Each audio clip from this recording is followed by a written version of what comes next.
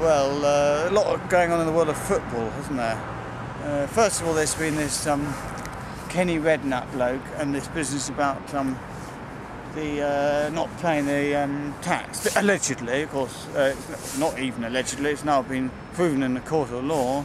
It's been acquitted. And quite rightly, I think that he was acquitted. I mean, you know, I do it all the time. I often just open a bank account, put several £100,000 in and don't tell the revenue. It's just routine.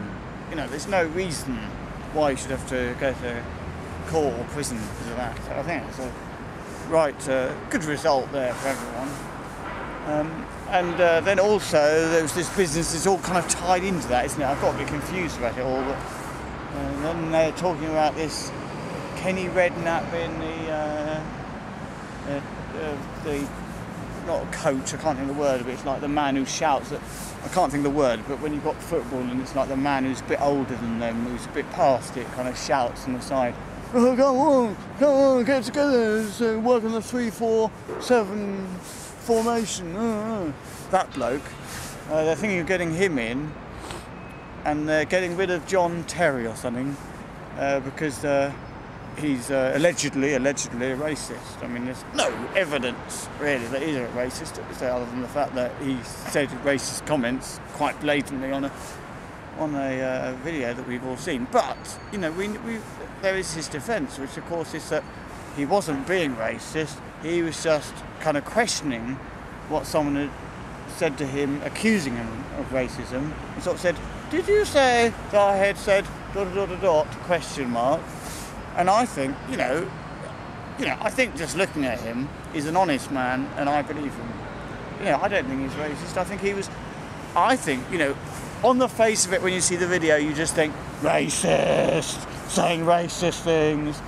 But when you analyse it in more detail, I think you realise that he's an intellectual man, sort of wrestling with the subject of racism, discussing it. If anything, being anti-racist, you know, looking at the issues and so on. So that's good news. And there was something else about football. Oh, then there was that other one, that's right. The other one, he was resigned, didn't he? The Italian one, that who I think did quite a good job for England. I mean, I don't know much about football, so I'm not au fait with it, but my understanding is he did quite a good job. But my understanding is that he sort of resigned, stroke being sacked, stroke to jump before he pushed sort of thing. But my understanding is that although he did a good job, everyone's quite pleased to see the back of him. And no one really likes him that much for reasons that no one can quite put their finger onto. Could be racism, I suppose. Unlikely, because there's no racism in football, so that's very unlikely to be a reason.